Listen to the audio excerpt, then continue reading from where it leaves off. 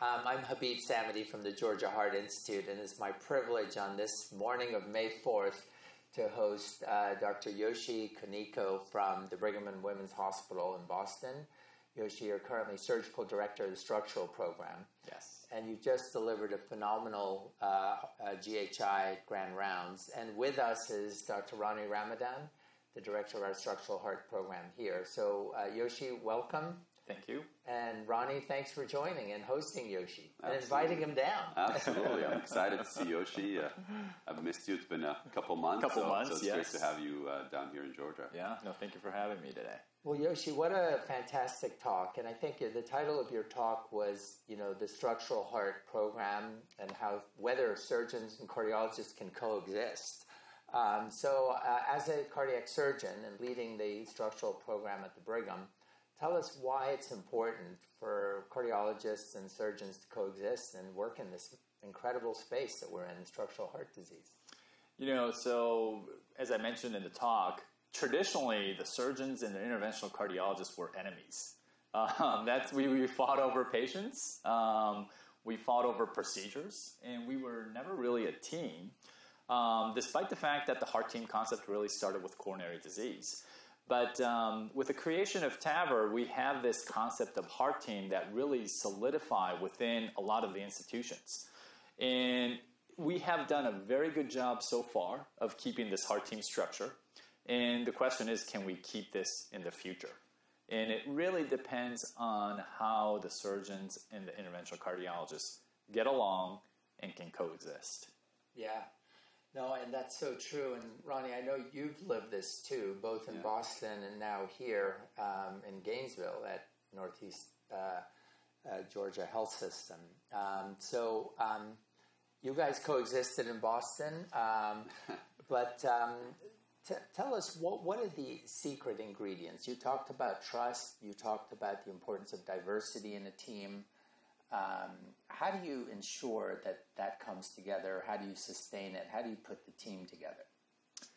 So I think as I mentioned, I think trust is very important. But also at the same time, we have to have a value in that, both as an individual physician and also as a much larger vantage view. So from the individual standpoint, being in the team, will create more teamwork, more collaboration, right? Realistically, you will get more referrals from the cardiologist that you're working with. Mm-hmm. There's going to be more interaction with the people that you want to work with. I think there's going to be a lot of benefits from the individual level.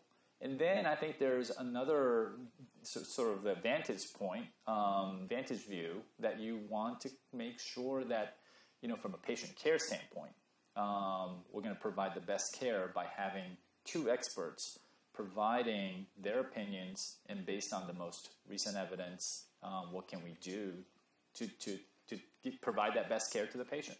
From the program standpoint, I think there's more and more pressure to do more cases. But at the same time, as a team, you'll be graded as a team, not as an individual. So I think there's a lot of incentive from different standpoints that will benefit this. And I think having that value is so much important to making this really successful. And I'll be really interested to hear what Ronnie thinks too. No, I completely agree. And you mentioned the joy of working together, right? Yeah. So I think once you have that bond between your interventional cardiologists, your surgeons doing procedures, you develop this bond that you actually enjoy doing these cases together. Right. You enjoy coming to work, seeing patients together. So I think that adds another element. I mean, obviously, it's important for patient care and doing the best thing as a team, but also enjoying work and working together is I think is definitely a big plus. It is. I know that you have that at Yes. you and Dr. Shaw at Brigham. You guys are you're like twins, So I think it's really crucial. He's older, but yeah. He's old, yeah. He won't hear this, so yeah. Well, okay, so let's pivot a little bit. Okay, so we've established a team effort, and it's important to say that here at Georgia Heart, I think we've got a very strong team as well, Ronnie, that you and Dan Winston and Pranav Kansara, Kyle Thompson, the whole team, and Alan Wolf, right? Yeah, Dr. Alan Wolf, Wolf, who's a phenomenal open surgeon. But let's pivot a little bit and just talk about the substance of this incredible field of structural heart disease, right? It started 20, 30 years ago, and it's really expanded. I personally, as someone not doing those procedures, I'm fascinated by not only the tip of the iceberg, which is kind of where you see the sickest patients, but with the explosion of, heart failure, these, moderate valvular lesions that are, whether it's mitral or tricuspid, as well as the complexity of assessing even moderate severe aortic stenosis, low gradient aortic stenosis. And it's become such a niche area with so much physiology, so many different sort of treatment options, whether it's medical, surgical, or percutaneous, that it's almost become the realm of the specialists in the valve clinic. So talk to me a little bit, both of you, about how do you see the intake of valve patients as the years go by in the next 5 years? You want to start first, Ryan? Yeah, absolutely. So you're absolutely right. I think it's I would say it's a pandemic of heart failure patients that we're seeing, and the concern that I personally have, a lot of the patients that come to us with moderate MR, moderate TR, they're often not recognized as a potentially an entity that's going to become a lot worse down the line. And those patients are not receiving the care that they probably should at that point because, they have a lot of other issues. They often have heart failure. So there's a lot of focus on a lot of other conditions. And what we're trying to actually do here at the Georgia Heart Institute, we're trying to develop a specialized clinic that we are calling a cardiomyopathy, valvular cardiomyopathy clinic, where basically the heart failure docs, the cardiologists, the imagers, the interventional cardiologists, and the surgeons could actually all see those patients at the same time because they're very complicated. And trying to make sure that we do all the proper therapies, medically, potentially interventional, like CRT or PCI if they need to, and then determine the appropriate timing when a potential procedure like a mitral clip or tricuspid intervention might be timely for those patients. So I do think it's really important to identify those patients, treat them early, follow them, because if you don't, what we've seen, they come to you very late in the game at a point where their LVs or RVs are really in a bad shape and they have no options, whether percutaneous or surgical. I'm curious what you think, Yoshi, about those patients. I think in the field of TAVR, the next field in TAVR will be the asymptomatic severe aortic stenosis. So there's been a couple papers on the surgical side, a recovery trial, and there was one more that came out recently, Avatar trial, that both showed that asymptomatic severe AS surgery, early surgery, provides better outcomes. And there's a clinical trial on the TAVR side, early TAVR trial, that closed, that will be probably presented in the next 12 months, 12 to 24 months, about the results of asymptomatic severe aortic stenosis, treating them early. So I think that's the next field. And then what you're talking about with the moderate aortic stenosis, before reaching that severe, is probably the next frontier after that. There's been some early evidence showing that even those patients don't do well if they have moderate AS. But where is going to be the line of doing procedures in these, moderate to severe patients that are asymptomatic? I think that's something that we will see in the next 10, 15 years, in my opinion. And for us to do that, I think what you guys are doing is sort of pioneering this, to have a non-interventional cardiologist being engaged in the structural clinic, in the heart team clinic. I think that'll be the key moving forward. And we have a couple of them involved. It's going to be very difficult how we're going to incorporate them with the efficiency that we want to provide to the patients. That's something that I think we're going to have to think about a little more in the future. Oh, that's exciting. So I think you covered the mitral tricuspids, and Yoshi, you even extended that in the aortic space. Okay, so here's another question for the two of you, particularly Yoshi, you as a cardiac surgeon who, I think we were chatting earlier, you spend 60% of your time doing open Yes. procedures, surgical procedures, and 40 percutaneous. Yes.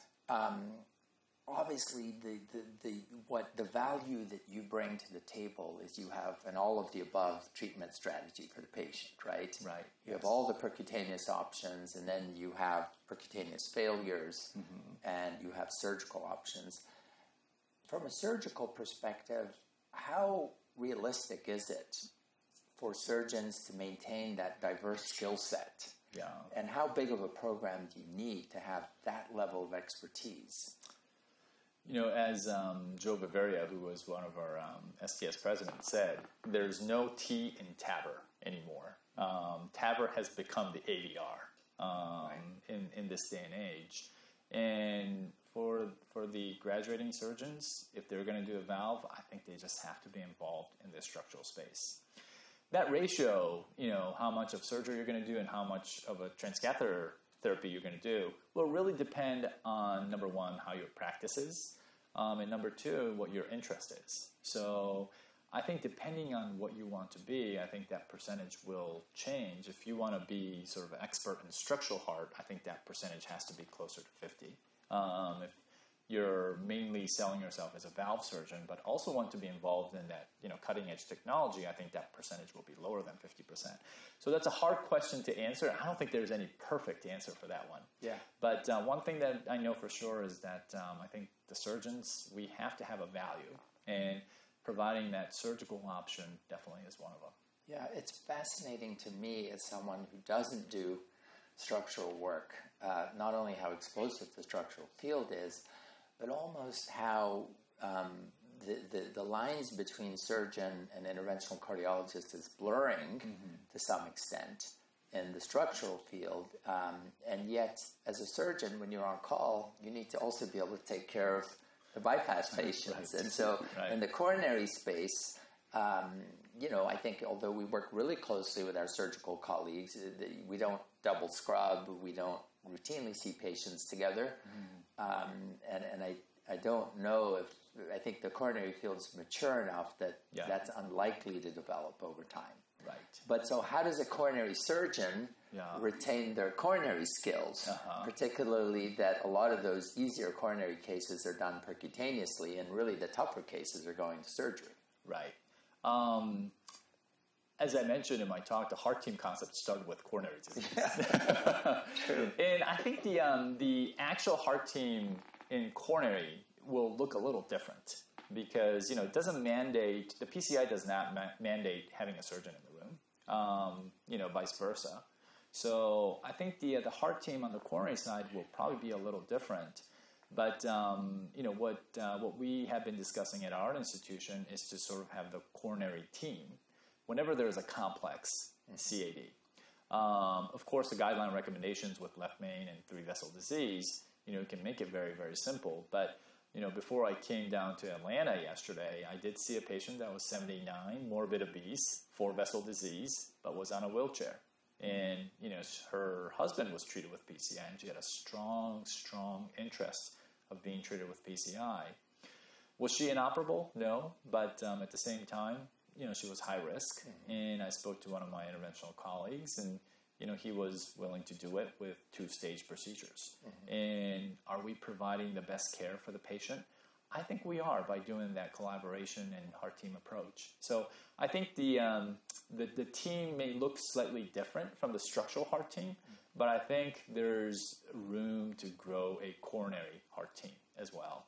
Well, wonderful. Well, what a great note to end on. I think we've covered, a lot about structural, where the field's going, why the importance of the heart team for structural, and brought it right back home to the coronary heart team where it all started. So with that, Yoshi, thank you so much for coming and giving a phenomenal talk.